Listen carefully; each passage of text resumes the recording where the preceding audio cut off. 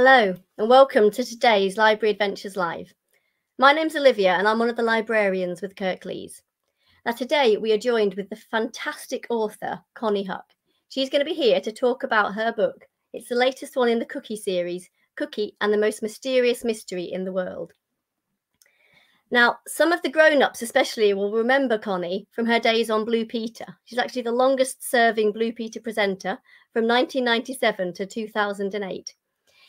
And since then, she's gone on to do other work in television, on radio, screenwriting, and thankfully for us now, we're very excited that she's an author and illustrator. So for her session today, you are going to need some paper and a pencil. So I'll just give you a couple of minutes to pop off now and get those if you haven't done already. And if you've got any questions for Konnie, you can type those in the live chat on Facebook and YouTube. Now, before we meet Konnie, I just want to cast your minds back to a couple of weeks ago when we had the wonderful author Ross Montgomery. Ross was here to talk about his book, The Chime Seekers, which was all about Yanni. Now, Yanni's baby sister got taken away by the evil fairies and replaced with a changeling, which is a fairy baby. So The Chime Seekers is all about Yanni's journey into the fairy realm to try and find his sister. And he has to do this with the evil changeling on his back. So it's quite an exciting story, quite dark. And he set you a challenge, which I hope some of you are going to have time to complete. He wanted you to draw a room that you know really well. So a bedroom or maybe your classroom at school, and then turn it evil. So maybe the chair might snap you up when you sit on it. Maybe the table has teeth. Possibly your drinking straw or your pencil. Maybe it turns into a poisonous porcupine quill. Anything like that. And he wanted you to draw and scribble all over the picture with all your ideas. And then if you can send them to us at lal@kirklees.gov.uk, because we've had some fantastic ones and we'd love to see some more. And if you'd like to turn them into stories as well, even better. Right, I think it's time we bring Konnie on now. Remember, you can type questions for her in the chat. And if you'd like to see, if you're watching this session, sorry, I should say, if you wanted to see Ross's session or any of the previous ones, you can always catch up on www.kirkleeslibraries.co.uk/lal. That might be where you're watching Konnie's session today. Right, let's bring her in. Morning, Konnie. Hello. Hi, Olivia. Hello, everyone. Hi, it's nice to see you. Now, I can see you've got lots of books. Are you going to be telling us a little bit about the other Cookie books as well? Yes. So these are the 3 books in the Cookie series, and I'm going to be talking you through the whole series because this is book number 3, but they all work as standalone books as well. But they all are themed around a different subject, which is a little bit sort of sciencey because Cookie's quite into science. Excellent.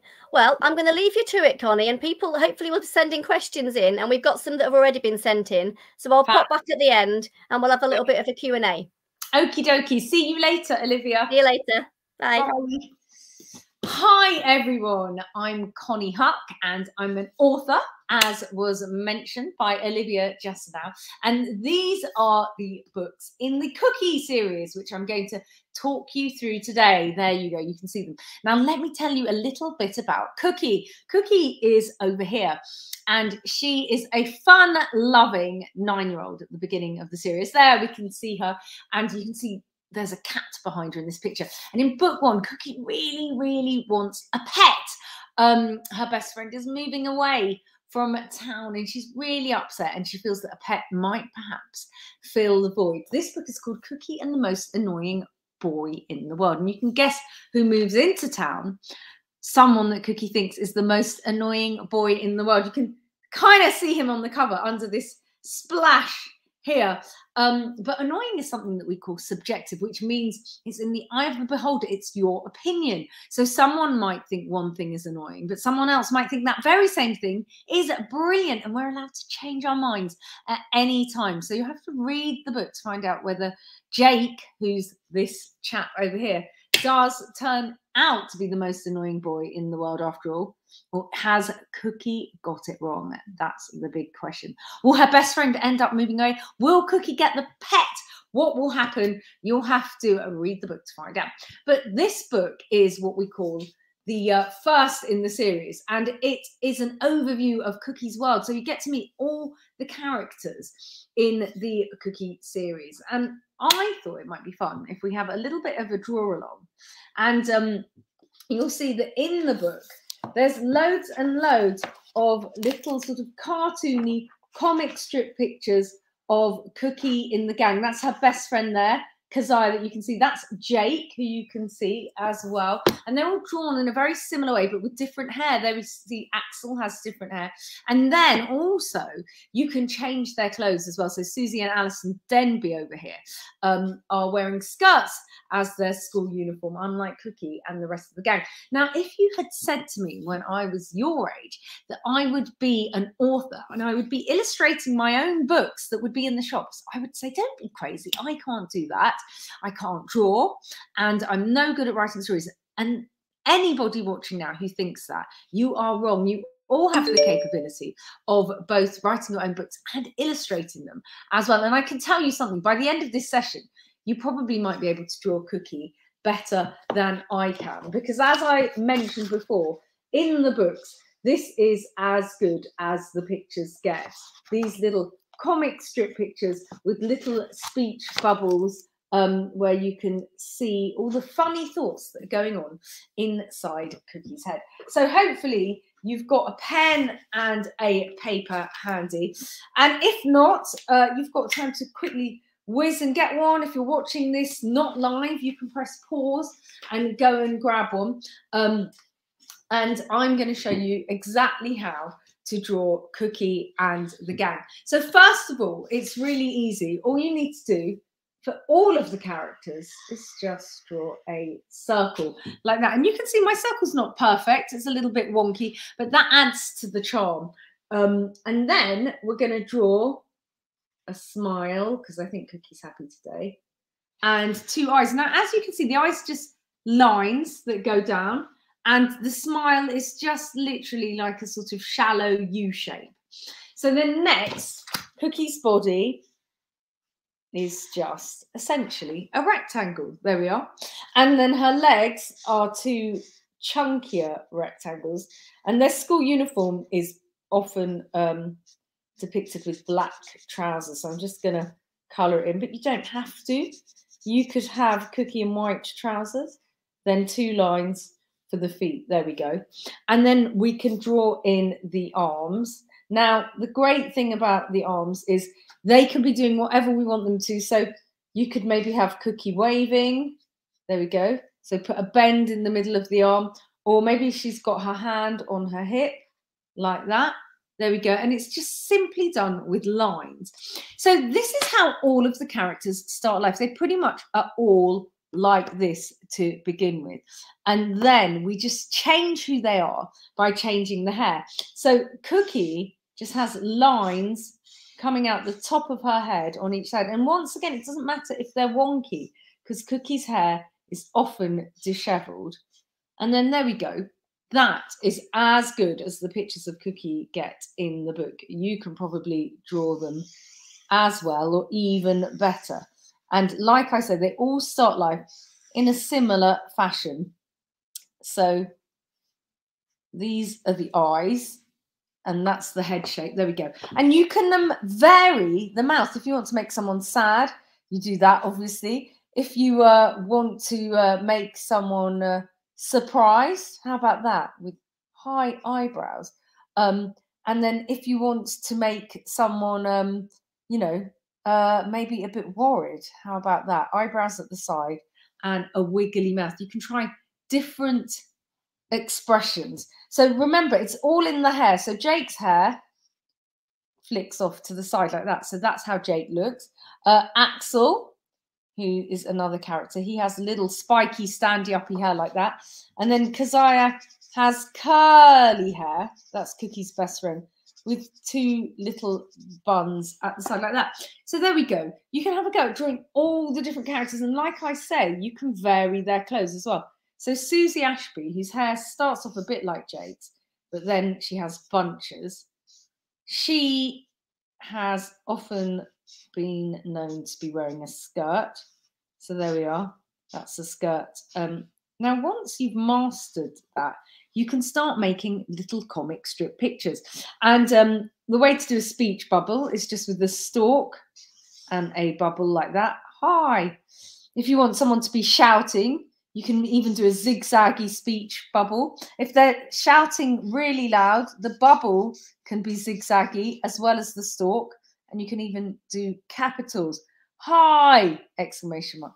There we go. And that makes it a bit louder. There we go. And the circle mouth shows that they're shouting. So you can have lots and lots of fun drawing Cookie and the gang in their adventures in a comic strip. Now you could even draw yourself and your friends into the comic strip. And all you have to do is just remember the secret of the fact that the head is always more or less the same. Maybe if your friend or you have a thinner face, you can draw a thinner circle or a wider circle if they've got a wider face.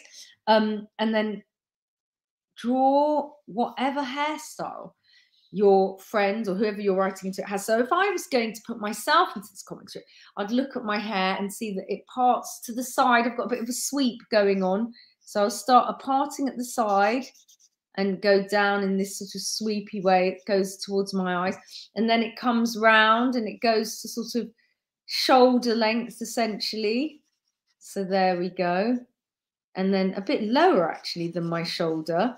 So you might need to look in the mirror to master your own hair. And then on this side as well, there we go. And then I'm wearing a hood top today, so I could draw a hood. There we are. And it's got a zip. So there we go. And there you can see I've drawn me into the mix. And you could draw your friends, you could draw your teachers, whoever you wanted, and just make a really cool comic strip story. There we go. I'm wearing tighter tapered trousers today. So that I've drawn me into the comic strip. And you can have real fun playing with the expressions. Like I said, eyebrows are really handy. So I could make up a whole new person. There we are. With curly hair like that. And then if they're angry, you could do downturned eyebrows like that. There we go. And downturned eyebrows show anger. There we go. And a downturned mouth. So you can have real fun playing around with people, haircuts, and expressions and make some brilliant comic strips. There we go. Someone there with little small eyes. Really play around and have a go at creating your own comic strips at home.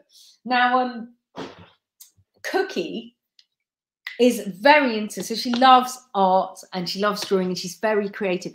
Chaos follows her around. She often gets into scrapes and situations like on the cover here where things have gone wrong in the experiment she's doing. She's really into science and she thinks very crazy thoughts. Her mind has flights of fancy, which are all in the comic strip pictures in the books.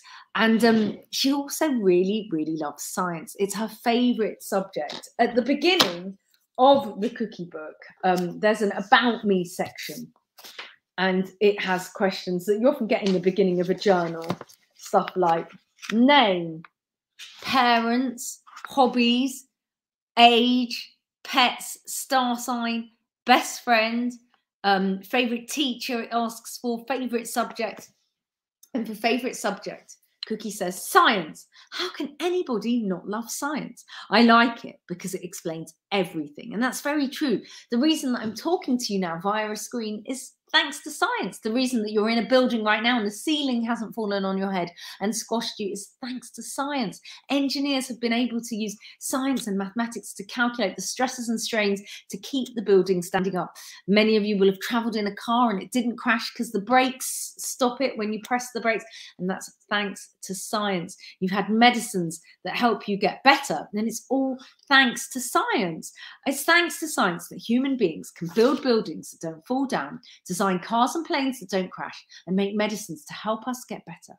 Without progress in science, we'd all still be cavemen running around in rabbit skins with sticks. No houses, no TVs, no iPads. We owe science a lot. And there you can see a picture of Keziah and Cookie and how they'd look as cave people. But it's thanks to science that we're not all cave people. Cookie likes long words, by the way. And here's a good word that she likes. Troglodyte, which is the word for someone that lives in a cave. But anyway, like I said, thanks to science, we don't all live in caves right now. And I thought what might be fun is if we tried a few experiments right now. At the front of the book, you can see that there's a science experiment that Cookie does at school, and it goes very wrong. Lots of you might know this experiment. It's what happens when you add a certain mint into a fizzy drink and you get an explosion. Now, I don't think it would be wise to do that today because I'd get into a real mess. But the experiments we're going to do are things that you can all try at home with things that are hanging around your house. So feel free to have a go at these when you get home, but please make sure you ask for permission from a parent or guardian, whoever's looking after you. And some of these can get a little bit messy. So maybe it's wise to do it over a sink or in a bathroom, because I don't want you to be getting your bed soaking wet, or your mum's sofa or her favorite rug. Okay, so the first experiment we're going to do just requires, to kick off with, a glass. This is just an ordinary drinking glass and some water. Now, to prove that this isn't anything fancy, it's not hydrochloric acid or anything like that. It's just water that comes out of the tap. I'm just going to have a sip. Just kidding. It's fine. It is regular water. So all you need to kick this experiment off with is a glass of water like that, and then get a piece of paper or card, and then we're going to draw something asymmetric on it. Now, if you don't know what asymmetric is, I'm going to explain to you. So I'm going to just draw an arrow, but you can draw whatever you want. So I'm drawing a nice chunky arrow. Now, asymmetric means something is the same on both sides. So if you stuck a mirror down the middle, the mirror image would restore the picture again. So this is asymmetric. If I took half of it and then put a mirror over here, it would restore the picture to the same half, because on both sides it sticks out at the top and then goes thin at the bottom. But if I did this and then put a mirror down the middle, it wouldn't be asymmetric anymore. One half, if I put a mirror over it, would give us a diamond if we restored the image. And then the other half would give us a line, essentially. So that's asymmetric, and that is symmetric. So on your paper, we're going to draw an asymmetric image. And then what you're going to do is get your glass of water and then pop your image behind the glass. Now, can you see which way the arrow is pointing? Can you see which way it's pointing? Now, let's put it behind the glass and see what happens. What happens when I put it behind the glass? The arrow changes direction. How does that happen? That is the magic of science. All of you can try it at home. There's no tricks. The arrow points in the opposite direction.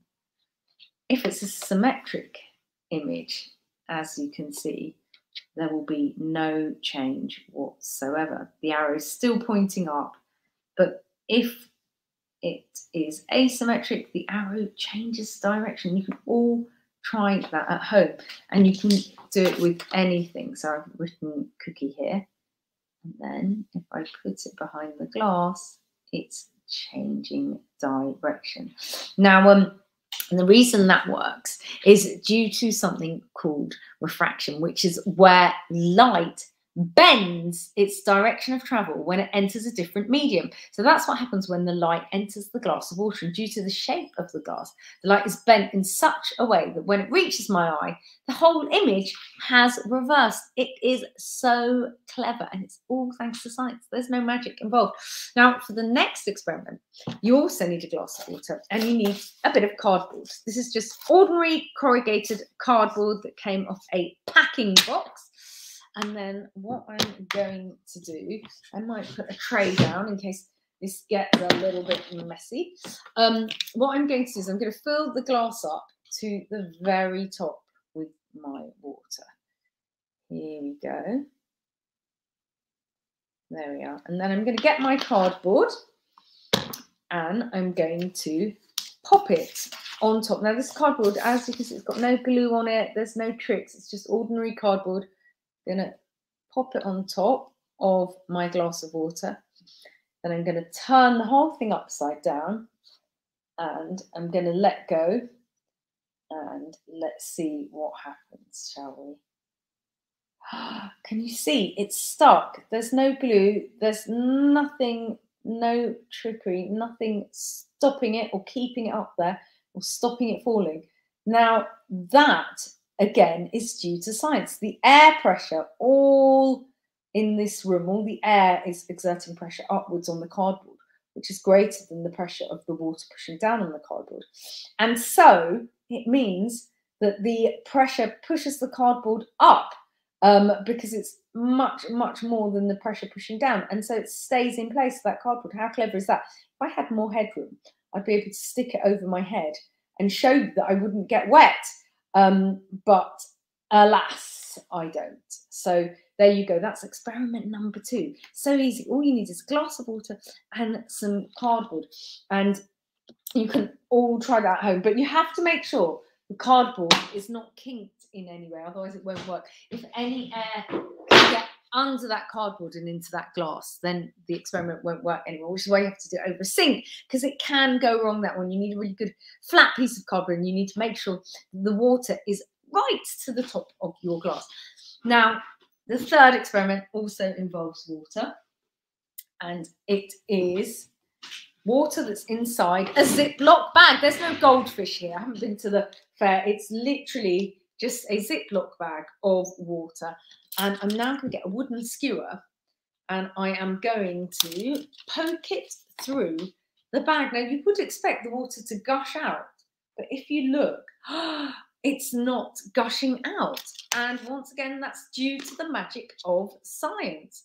The reason this happens is to do with a property of the plastic that the bag is made from, which I'm going to explain to you. And we're going to cover plastic as well when we look at book 2. There we go. So that's another one that you can feel free to try out at home. So I will put that away and explain to you the science. So the plastic is made up of long hydrocarbon chains, molecules in long chains. So you might have often heard of plastics like polyvinyl chloride or polythene, and poly means lots, and there's lots of these chains. And they give the plastic its properties. Often plastic can be stretchy in those bags and quite malleable. And when you stick your skewer through the bag, it's essentially skewering in between those long hydrocarbon chains. And that is why the water doesn't come out. The bag almost seals up around your skewer. So there we go. None of those were magic. They were just all scientific experiments that you can try at home. Now, it's those properties of plastic that mean plastic can be hard to dispose of and get rid of, which is no good for our environment, which brings me on nicely to book 2. So book 1 was Cookie and the most annoying boy in the world. And we're talking about Jake, the new kid who moves into town. And book 2, if we can see it again, is Cookie and the most annoying girl in the world. So Cookie is no longer annoyed with Jake by now. She's actually quite good friends with Jake. But the whole class are really into being eco-warriors. They're into saving the planet and climate change. I'm sure loads and loads of you, there we go, you can see Susie with her Save the Planet sign there, are also into this. But Susie doesn't quite grasp the concept. If we look at that picture, you can see Susie's holding a Save the Planet, a no to plastic sign rather, and it's made of plastic. She's wearing a Save the Planet t-shirt, and it's made of nylon. As with those plastic bags that I use in the experiment, that means that there's hydrocarbon chains in there, and it's the carbon content of plastic that makes it not good for our planet, as I will explain to you in just a moment. So in this book, Cookie decides that she is going to have a Save the Planet birthday party. Now, loads of you will have had or been to themed birthday parties before. You might have been to a unicorn party or a not Save the Planet party, a unicorn party, or maybe a superhero party. But unfortunately, Cookie's birthday party has to get cancelled because she has to go and visit her relatives. Then Susie steals her idea and has a Save the Planet party. But as I explained to you before, Susie doesn't quite grasp the concept. So look, you can see all the things at her party. There's plastic bunting, plastic cups, plastic plates, forks, spoons, knives. There's a flag there, balloons, which are non-biodegradable, which we're going to come on to in a minute. And so this party is not saving any planets.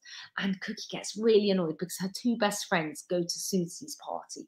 And so Cookie gets a little bit jealous. Anyway, she ends up kind of becoming friends with Susie Ashby. But it does really start to annoy her that Susie just doesn't get what Save the Planet entails, as we can see in this picture here.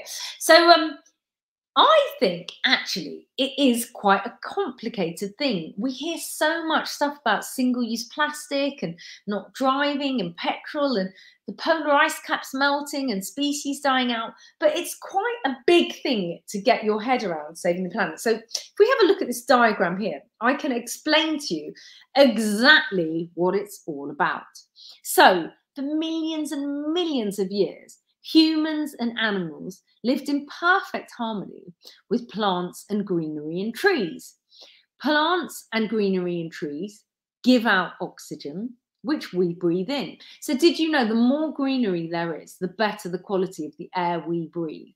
The more trees and plants, the more oxygen. And oxygen is what we need to live and breathe healthily. So when we breathe in the oxygen, we breathe out carbon dioxide. And plants and trees and greenery use that carbon dioxide to grow and make food that we eat. And they give out oxygen. So the cycle is continuous. We take in the oxygen, we give out the carbon dioxide. The plants take in the carbon dioxide, they give out the oxygen. We eat the plants and we grow. And anything that we poo out essentially can go back into the earth. So when a cow does a cow poo, the poo goes on the mud, it goes into the earth again, and the plants can grow, taking the nutrients from that poo. It's a cycle that is ongoing. It's the cycle of life. And for many, many years, the amount of oxygen and carbon dioxide was perfect for this cycle to continue. But then, not that long ago, us human beings decided to start mining fossil fuels. So that's natural oil and coal. And when we extract that stuff out of the earth, carbon that is captured in the earth has now come out of the earth. And we do this by a process called fractional distillation, and also through coal mining as well. Now, through fractional distillation, you can make loads and loads of different things. You can make oil, and you can make petrol for cars to use, and you can make plastics, like say the plastic on these scissors here. But the thing about these man-made substances, they're not naturally occurring like the wood in this ruler that is wood from a tree, or the cotton in this top, which is naturally occurring, or wool in your jumper that comes from a sheep, or metal that's a naturally occurring substance. Essentially, anything naturally occurring can break down. So if I bury this metal in the ground, it will rust and break down, and all the nutrients will go back in the earth. If I bury this ruler in the ground, this ruler will rot and break down, and the nutrients will go back in the earth. If I bury some plastic in the ground, that won't happen.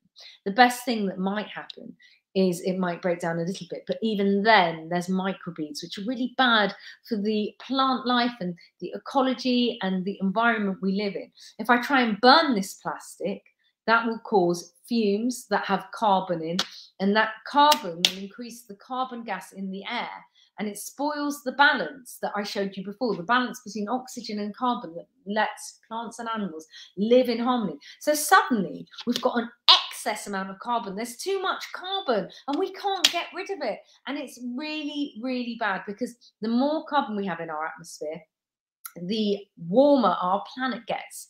And that leads to things like the ice caps melting and different plant and animal species dying out. And so it's good to say no to plastic and yes to natural materials. So this ruler, for instance, is from when my parents bought it from W.H. Smith. It's got the old W.H. Smith logo from probably the 1960s or something. But, you know, it's lasted all this time. And the more we can use things for a long time and make them last, the more we are saving our planet. Even if something is plastic, as long as you're not throwing it away, but you're using it and you're making it last as long as possible, then that is better than everything being disposable, because we can't get rid of plastic. So there are a few things that we can do. Here are some tips. We can look after our oceans. Our oceans give us 50% of the oxygen that we breathe. Our oceans sustain a lot of plant and wildlife, and they're really important. Lots of the plastic that we throw away ends up in the ocean. That can be harmful to sea creatures and living things in our ocean. You know, you hear a lot about recyclable plastics, but very little of it actually gets recycled. We can also make sure that we eat sustainable fish. So any fish we eat, any animals that, or anything we take out from the earth, we need to make sure we can replace it, because we don't want things becoming extinct and dying out.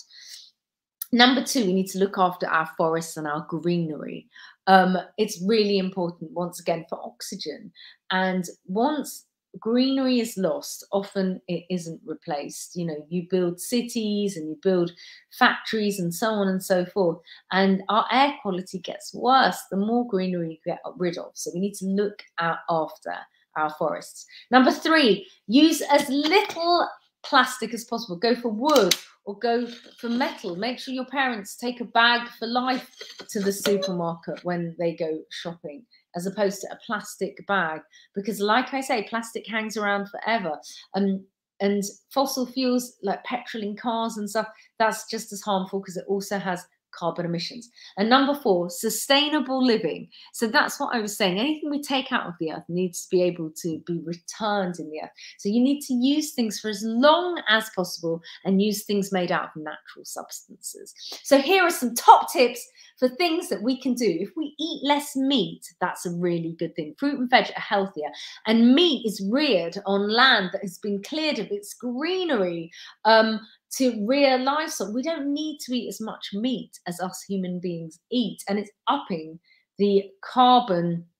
To have more people and more animals on Earth also ups the carbon that is out there, because humans also have carbon content. Did you know? So, you know, the best thing to do is eat as much fruit and veg as possible. We don't want to clear all of that land and all of that greenery just so that we can have a few more burgers.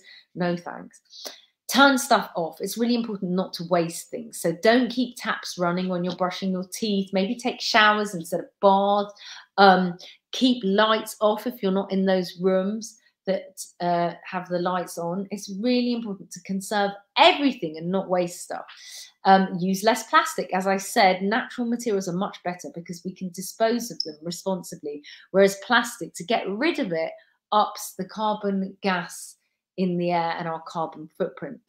Also, as well as that, we can walk and bike to places because it's much healthier for you, like eating fruit and veg, and also there's no carbon emissions involved, and then wasting less stuff, as I said. And the main thing is spread the word. Tell everyone you know. Let's all save the planet. There's loads and loads to do with saving the planet in this book, as with all the cookie books, as well as a hilarious, funny, laugh out loud story. There's a bit in the back which is called the appendix, and inside the appendix there's loads and loads of different activities and fun things that you can try out at home. So it's kind of like an interactive book almost. There we go. So have a look at the stuff in the back of the book, and if you want to try out an experiment or a recipe. Now, in this book, the gang join a forest club and they start going camping, and all sorts of strange stuff happens. Is there a ghost? Is there not a ghost? Will they be able to save the planet? What will happen? That's book 2, Cookie and the Most Annoying Girl in the World. Which brings me now on to, logically, what comes after 1 and 2? Book 3. This one is called Cookie and the Most Mysterious Mystery in the World. Let's take a look at the cover. Now, there we are. Cookie and the Most Mysterious Mystery in the World is all about a number of strange things that start occurring. As you can see, there's a computer on the front of the cover. And what happens is someone starts hacking into the school website. Who could it be? Cookie and the gang want to get to the bottom of it. On the Meet the Teachers homepage on the school website, all this gossip starts going up, saying strange things and strange private stories about the teachers. Cookie wants to know who it is that's putting up all this stuff. Who knows all this gossip about the teachers, and how are they hacking into the school computer system? Not only is that a mystery that needs solving, but Jake's mum is acting very strange indeed. She's going to book club, but she's not taking a book with her. What could that mean? What's she actually doing? She's acting very secretive and very private. And meanwhile, Cookie's grandma has come over from Bangladesh, and Cookie really, really wants to communicate with her and find out what her mum was like when she was young. But Cookie's granny can't speak any English at all. So Cookie needs to start using code and sign language and all sorts of inventive methods to communicate with her granny. And then the last mystery that occurs, someone starts getting really high scores on Cookie's favourite computer game, and it's not her. Who could it be? Lots and lots of mysteries to be solved in this book. There's also an appendix in the back with loads of stuff that you can try out. And like I said, the whole book is to do with problems and puzzles, problem solving, codes and mysteries. And actually, you can even learn to write your name in Bengali in the back, because Bengali, which is another language essentially, is a code. So you'll be able to write your name in a whole new language. There's lots to do with code breaking and problem solving and mysteries in the back of the book. So I thought it might be nice to read you a bit of the book, and we can make this interactive as well. So what we're going to do is, Cookie's a bit annoyed in this bit of the book because every time she asks her mum stuff, her mum just says nothing, and Cookie's fed up of being fobbed off. So when I read you the story, if I say all together now and do that, we should all say nothing. And that means that you can help me read the story. I'm going to read from chapter 1. Oop, that's not it. There it is. Chapter 1, which is called Secrets. Okay.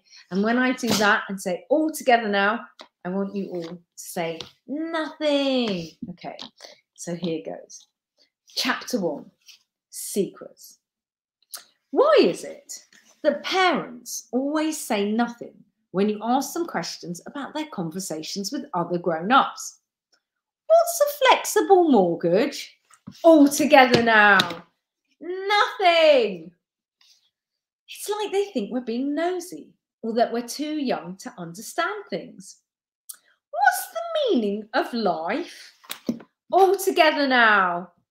Nothing. But how can we learn anything if they don't tell us stuff in the first place? What does Mrs. Miggins gave our milkman a hickey mean? All together now? Nothing.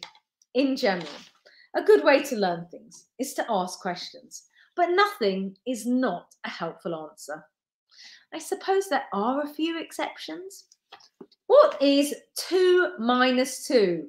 Nothing. What is the opposite of everything? Nothing. What is Gnitten backwards? Nothing. What is the meaning of life? Nothing. Today, my mum got a letter from my nanny, her mum, and spent a good 20 minutes reading it and laughing out loud like it was the funniest joke book ever written. When I asked her what it said, she just kept saying, nothing. Nothing doesn't make people laugh, I said. To which she replied, really, it's nothing. Just Nunny being Nunny. Well, that is even more ridiculous. Of course, Nunny is being Nunny. Who else would she be? Father Christmas? Now that would be weird. Nunny, is that you? Ho, ho, ho, Merry Christmas. I think saying Nunny is just being Nunny is a tautology. A tautology is when you repeat something that's already been said in the same sentence, like the scorching sun was boiling hot. Well, of course it was. Otherwise, it wouldn't be scorching. I'm hot today. I hope so. You are the sun. Or calling a mystery mysterious. Mysterious mystery? Of course, mysteries are mysterious. If the author of this book doesn't even know that, it must be rubbish. Duh. It's not rubbish. It's a very good book, crammed full of mysteries, fun stuff, capers, mayhem, and lots of jokes. All of the cookie books are packed full of jokes. They'll have you laughing out loud. And this one is no exception. So we're going to have a Q&A in about 5 minutes from now. But in the meantime, I thought it would be fun if we did some code breaking of our own. So I'm going to put a code up on the screen. There it is, for you to have a few minutes to have a look at and start decoding. If we can put that full screen, you can get going, maybe on your pens and papers. There we go. And then the first class or person to put their message into the chat box and send it over, we'll read it out and give them a big shout out and a cheer.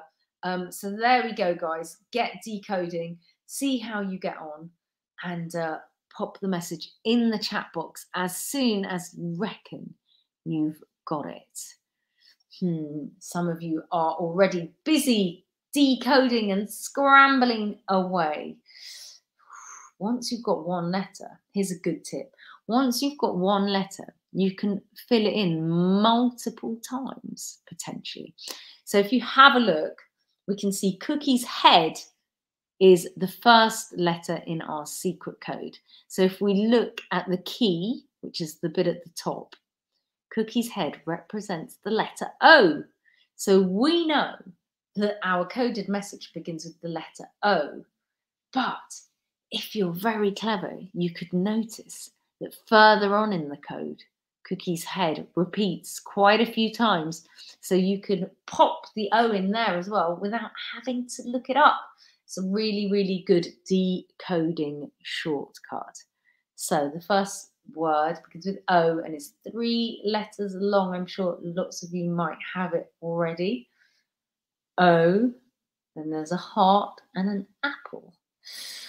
Ooh, does anyone know what that is? So the heart is U and the apple is R. So the first word is O-U-R. There we go. I'm helping you too much now. I'll let you get on with it. Good luck, guys. And the first one to put the decoded message in the chat box will get a big shout out. And if we're out of time before any of you have decoded it, never mind, you can finish off in your own time later at home. So I'm going to give you a few more minutes to keep going with that, and then we're going to do a Q&A. Good luck, good luck.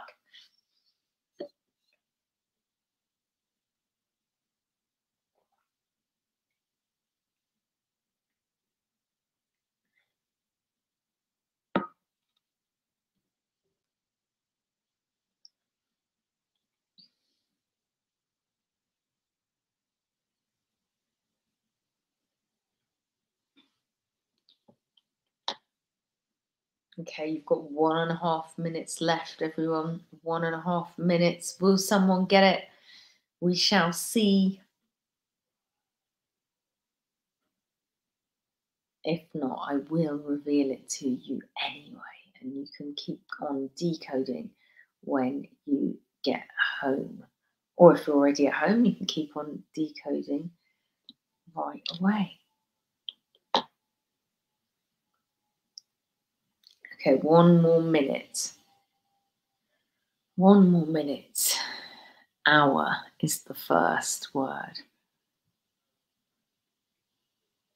I can see that there's a double O somewhere in the middle because there's 2 of Cookie's head next to each other.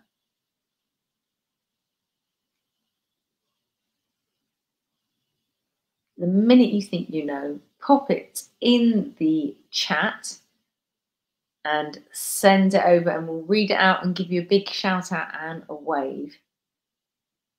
Not easy.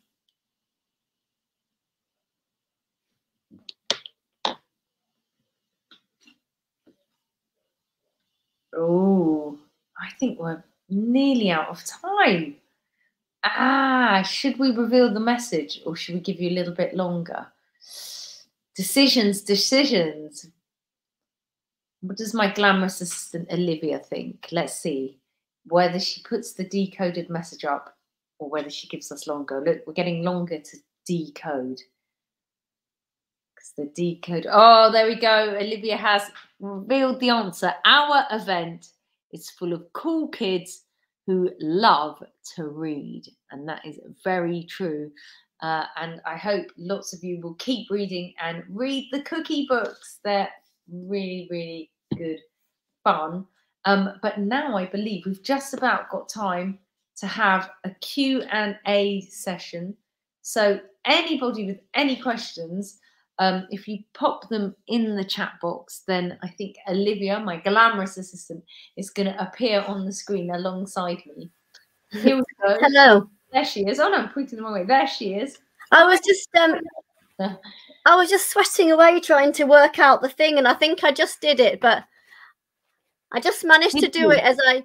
Oh, well done! I know I didn't give much time because I was aware that at 1:45 we're going to have a Q&A session, so I jumped in there. But there are other codes to crack in the back of the cookie book for you code breaking, code cracking lovers. Yeah, there's all sorts in the back here. It's fantastic. There's loads of activities to do once you finish the book. You can just keep going. Absolutely. We have had some questions. We've had some questions emailed in. So I'm going to get cracking with these ones. Great. First one, what age would you recommend these books for? That is a good question. So these books work on many different levels, and you can start reading them at about age 7, especially if you're a good reader. But they could be anything from age 7 to age 12. And if you read them again and again, then each time you can sort of understand more or learn more or maybe get a joke that you might not have got first time around. So I would say really 7 to 12. You know, so my eldest son is a much better reader than my younger son. So, you know, for instance, he could start these books earlier than my younger son. So it just depends on the reader. But, you know, reading is what you get out of it. There's so many funny jokes and pictures and all sorts in there. It's always good to dip into a book and see what you think for yourself. Excellent. And I think I sort of learnt some new things as well, especially when they're doing the play and they're talking about different characters. Yes, different scientists. The science play. Mm. So they're good for 41-year-olds too.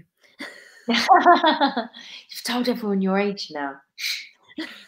We'll gloss over that. Keep going. Keep going. Are the characters based on real people? Sometimes they're real people and sometimes they're a mix of people. So Cookie is loosely based on, you know, my upbringing when I was growing up. So Cookie has 2 sisters. Her middle sister is very into politics. Her older sister is off at university. So I had 2 sisters, and my middle one is now my local MP. My older one was always 9 years older, so she was off at uni when I was Cookie's age as well. She lives in the suburbs of London, as did I. She's from a British Bangladeshi background, you know, born into a Muslim family. So there's lots of similarities between me and her. Then, you know, there's other characters like Jake, who's sort of loosely based on a good friend of mine. Keziah is kind of loosely based on everyone's best friend. She's a great character. She's dependable. She's fun. She's a calming influence for Cookie. Cookie's very hot-headed and wild. She gets funny schemes into her head. Her mouth sometimes opens before her brain has engaged. So, you know, there's loads and loads of characters that are based on sort of different people that I've encountered, including some of the teachers as well. Excellent. I think people love it if they can recognise a teacher in there. Yeah, and the teachers are all so different. So there's Miss Chen, the science teacher, Mrs. Chen is quite meek and mild. But then if you tip her over the edge, she can get really angry. There's sort of the long-suffering class teacher, Mrs. Mannon, who's sort of always sort of putting up with their capers and their misdemeanors. Then there's the deputy head teacher, Mr. Hastings, who catch him on a good day and he's lovely, catch him on a bad day and he's horrible. Then, you know, there's a supply teacher that comes in book 2, a temporary teacher who's very much like a sort of sergeant major or a matron character. She's the one that takes them off on Forest Club, and it's almost like they're in the army or something, you know, on the zip wire and doing scramble nets and all sorts. So yeah, there's loads of characters that are all very different and based on different people. Axel is kind of a quirky character in the friendship group. He sort of always looks at his floor and the floor and doesn't make eye contact, and he can be kind of shy and quite a loner. But then at first they sort of judge him to be boring, but then they realize he's actually really good fun. Yeah. So yeah, there's loads of different characters all based on people throughout my life. Fantastic. And I think people will identify with those characters, which is what makes the book come to life. Yeah, hopefully so. Definitely. There's so many different characters. Susie and Alison Denby, you know, Susie Ashby's everything has to be perfect and immaculate. You know, she never has a hair out of place, and, you know, she's very quick to judge other people. You know, and we've all met one of those in our lives before. So yeah, there's loads of different people crammed in there. Fantastic. Oh, I like this question, Connie. Have you ever solved a mystery? Oh, wow. I don't think I've ever been asked that before. And that is such a good question. You know, sometimes when I'm watching things or reading books, I like to try and solve the mysteries before I'm revealed the answer. And sometimes I'm right and sometimes I'm wrong. But as for a real life mystery, sometimes when things go missing in our house, things often go missing. My kids put the remote control in funny places and all sorts of things, and we have to retrace our steps. So sometimes I've solved mini mysteries, but never a really good one. Never solved a really, you know, a theft or a robbery, anything like that. Well, not yet. You never know. You never know. That's a great question. Thank you for that one. Now, I've had this one sent in from Katie. So it's quite a long question. I've got vivid memories of you visiting your family in Bangladesh when you were on Blue Peter. What's your favourite memory from your time as a Blue Peter presenter?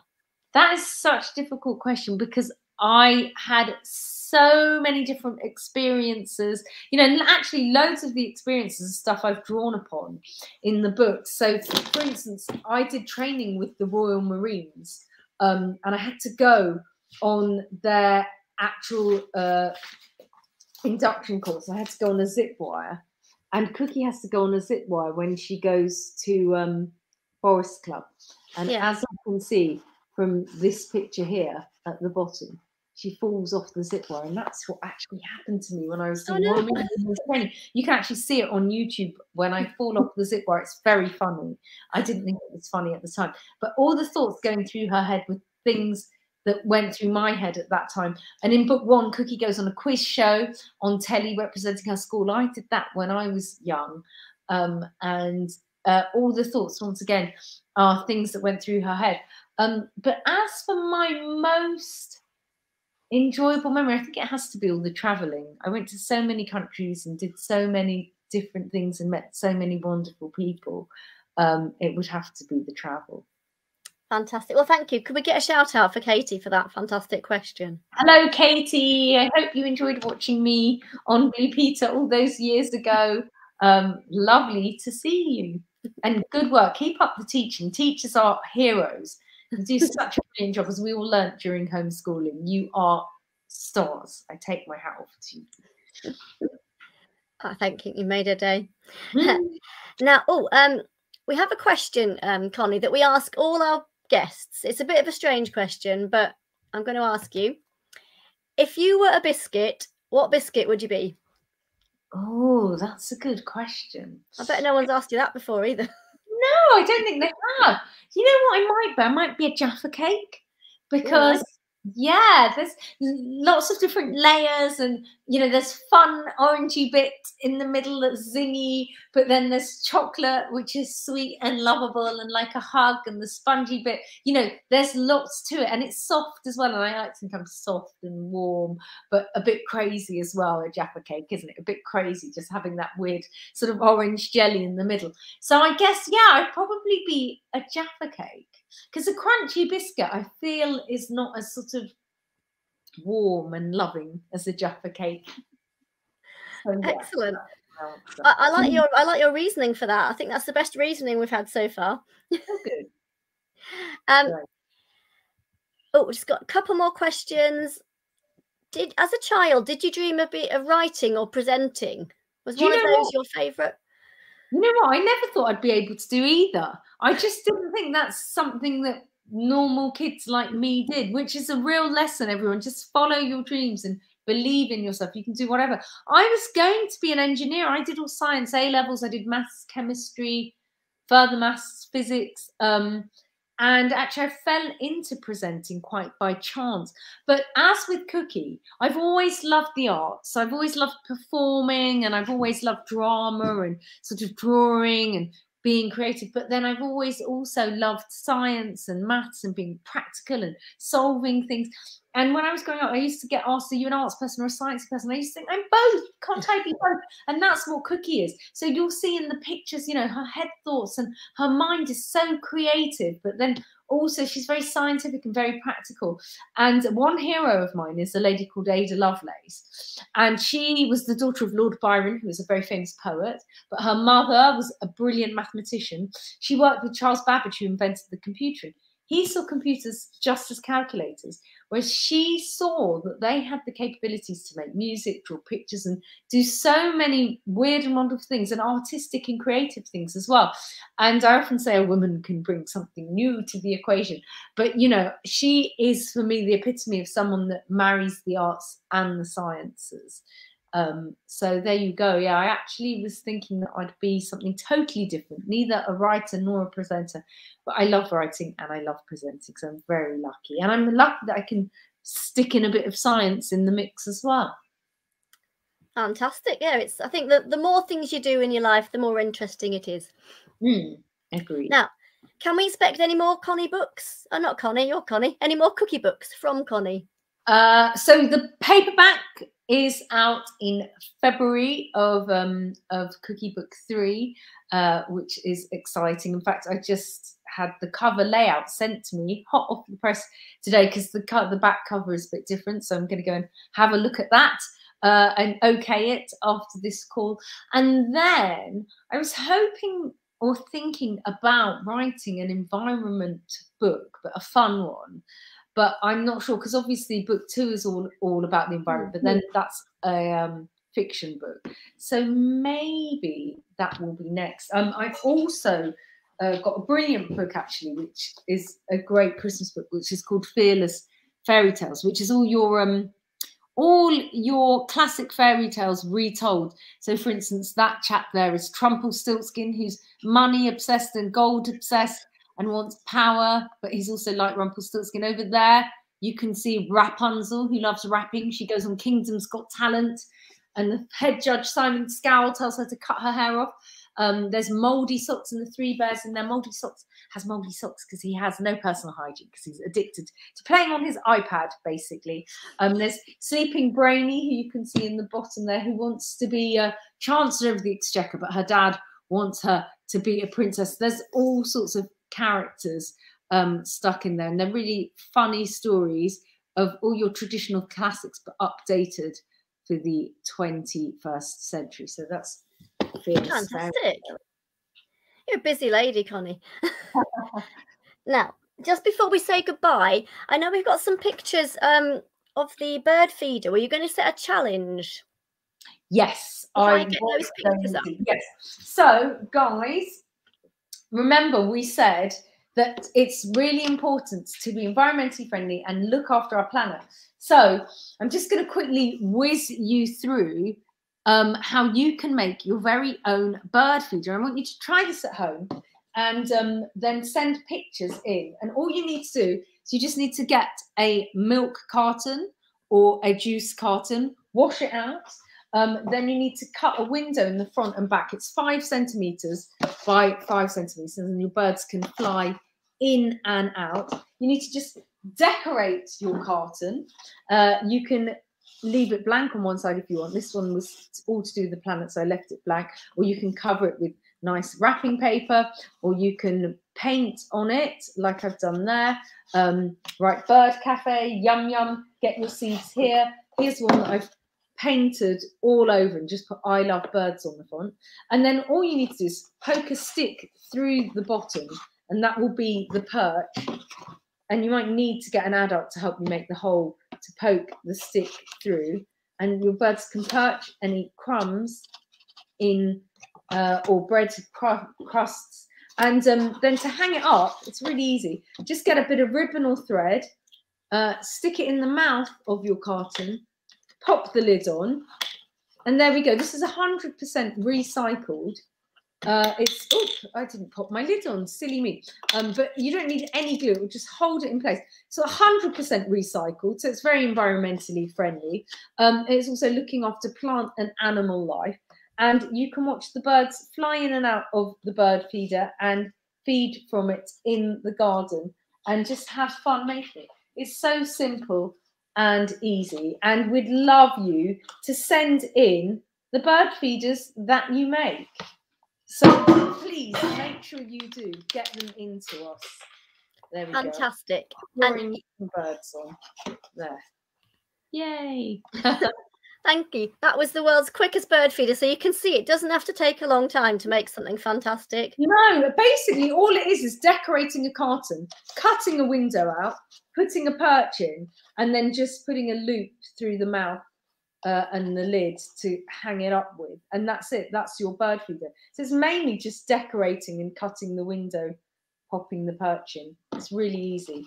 Get your bird feeders to us. So you can send them in to us at lal@kirklees.gov.uk. That's our email address. We can put pictures of them on Connie's page of our website. You can also put them on our social media for libraries, or you can tag in as well. You can tag Connie at Connie_Huq. Oh, the dino one. Yeah, exactly. I've put dinosaur wrapping paper. I love birds. There we go. So you can get very creative with it and send them in to us. Brilliant. Definitely. So we really want to see them. You can also find out about Connie from her Twitter and from her publisher. So the publisher is normally on the side of the book there. So Piccadilly Press is your publisher, isn't it, Connie? Yes, that's right. Absolutely right. And I believe you've got a rather fantastic website, konnie-huq.com. And you've got further activities on there, haven't you? And teacher resources and a chapter of one of your books. I believe so. Yeah.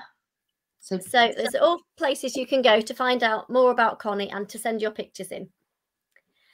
So thank you, Connie. It's been fantastic to meet you. So much. And we'll definitely get you back on when you write your next book. Yay. Look forward to it. Brilliant. Thanks so much, guys. Right. We'll see you again. And we'll have to go off in a minute and get on with making our bird feeders. Yes, please do. And send in your pictures. That would be great. We will do. Thanks a lot, Connie. Thanks. See you later. Bye. Bye, guys. Bye. See you. Oh, cut her off then. Sorry, Connie. Thank you. That was amazing. I've really enjoyed today's session. Now, we have next week, we've actually got our session on a Monday next week, just to confuse everybody. So we're going to be getting a little bit Christmassy. We're joined by Alexandra Page, and she's going to be here on Monday, the 6th of December at 11 o'clock with her book, Wish You Was. It's a lovely Christmassy book. And if you've got any questions for Alexandra, you can send them in advance as normal to, oh, not to that one, to lal@kirklees.gov.uk. Or you can type in the questions on the day. And if you're wanting to watch any of the sessions again, remember, you can always go to our website, www.kirkleeslibraries.co.uk/lal. And there'll be more information on there about Connie. You'll be able to watch any of our sessions again on there. Right, I'm going to disappear off now, and hopefully we will see you on Monday. Bye, everyone. See you later.